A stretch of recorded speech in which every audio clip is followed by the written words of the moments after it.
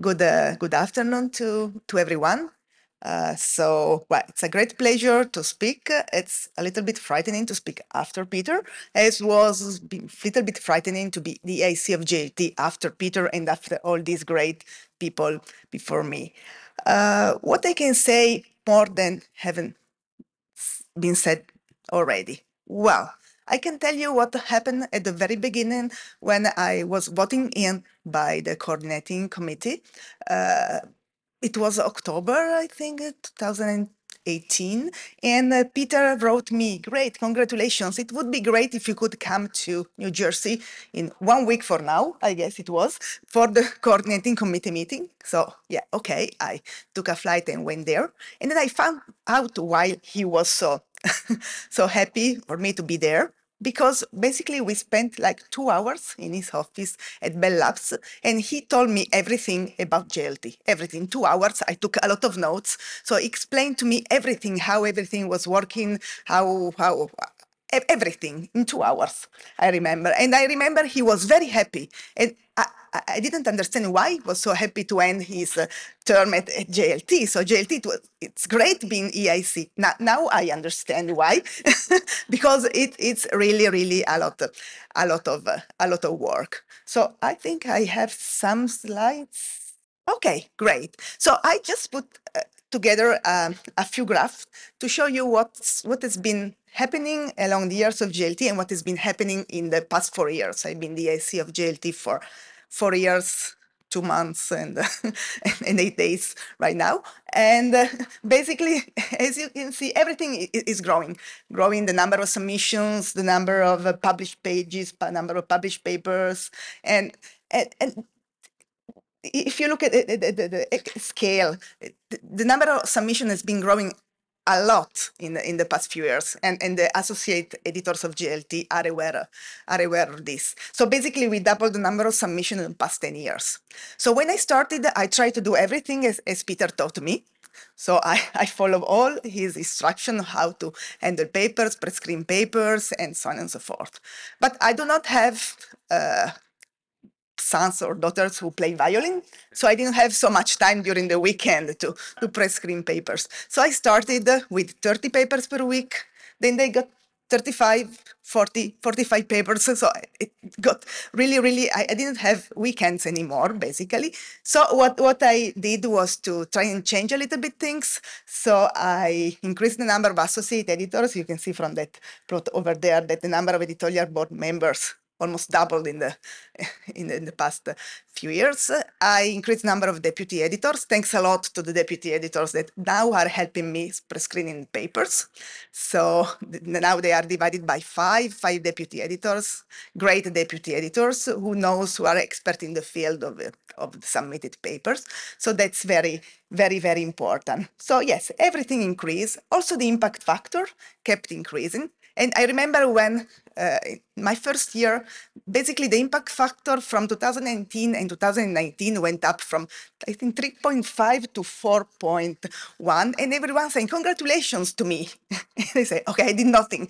That's all, all what the others did." And also the following year, "Congratulations, it's keeping going up." But actually, as the impact factor is calculated, it was everything that was done before. Well, I was an associate editor, so it was also my a little bit of also my I contributed to it, but as an associate editor. So now I'm waiting for the next year's impact factor, hoping they will continue growing in the future, because now it's starting to count what we have done in the past 4 years. So what else? Well, what happened in the past 4 years that didn't happen before? Well, a worldwide pandemic that impacted all our lives a lot. No, it wasn't my fault. but actually, if you look at the number of submissions, there was no impact in the number of submissions. So our lives were all impacted very much, but not JLT. People continued submitting papers, because I guess we had more time to write papers not to go in the lab, but so everything went quite smoothly in that sense, in the sense of journal. Of course, we experienced some drop in the number of submissions to the ECOC and OFC special issues, but it was because the conferences were impacted, not really because the journals, the number of submissions went down. So I need to thank everyone, all the associate editor and deputy editors and authors also, who continue to trust JLT, because I heard that other journals had a drop in number of submissions during the years of the pandemic. So that's really, really great. One thing I have to mention, that I have asked the help of the deputy editors to prescreen papers, and they're being great, but Doug and Sonal, they're still two of them. So they actually have been helping a lot in handling so many submissions, they still are. So they couldn't make it to San Diego this year. I'm very sorry about this, but I think we owe both of them a big thank you for all they have done and they've been done for JLT. As I said, well, one thing I did last week to reflect this increase in numbers, because we really, JLT is doing really well. The number of submissions is growing up.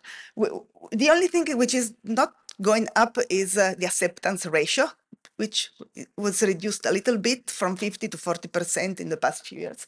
But we still publish a lot of papers, a lot of pages. So I went to my office, look for the printed collections in the past few years, and took this picture, which reflects the increase in thickness of printed collection of JLT from 2008 to 2020. So we went from 1 centimeter to 4 centimeter, and that's why we stopped sending complimentary copies to all the authors of submitted papers. And the reason is that the authors started to complain.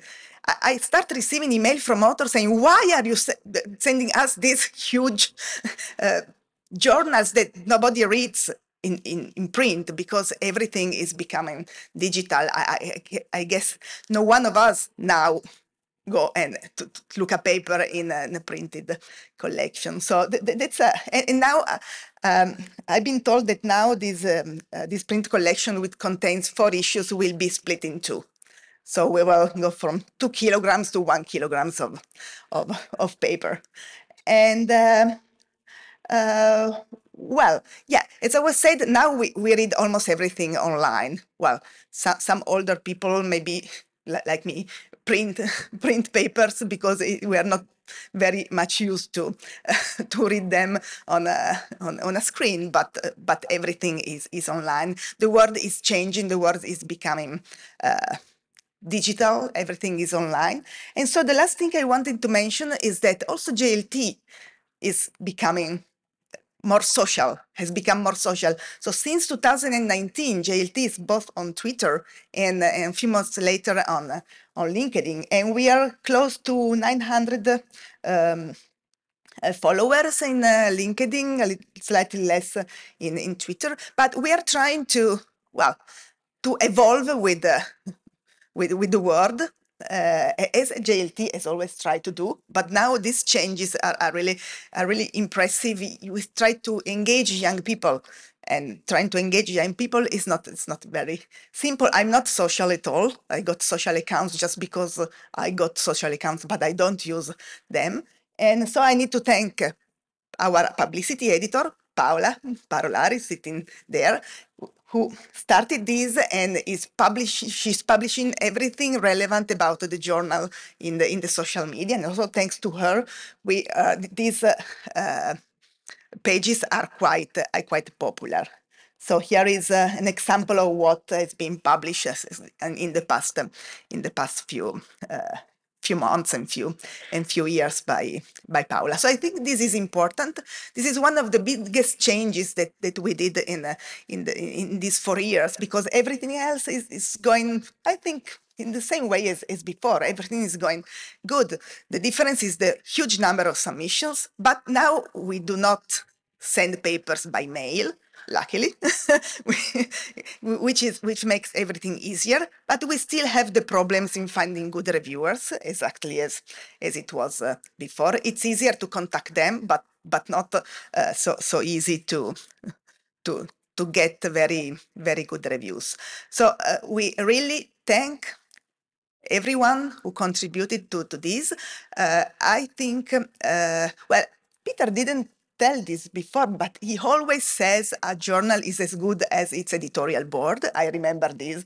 He said this many times, and I could totally agree with him. So thank you very much to everyone who contributed to the success of JLT, to the associate editors, deputy editors, to the authors, to the organizers of special issues, to the member of the coordinating and steering committee, which at the very first of my term, I saw as, well, not enemies, but I was a little bit scared to interact with them.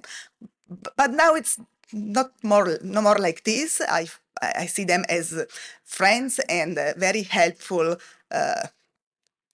counselor for the direction of JLT. So a big thank you to everyone, and last but not least, the IEEE staff, because without them we couldn't have achieved what we have achieved in the past few years. So the past 40 years. Okay, so thank you for to everyone in this room and in the world.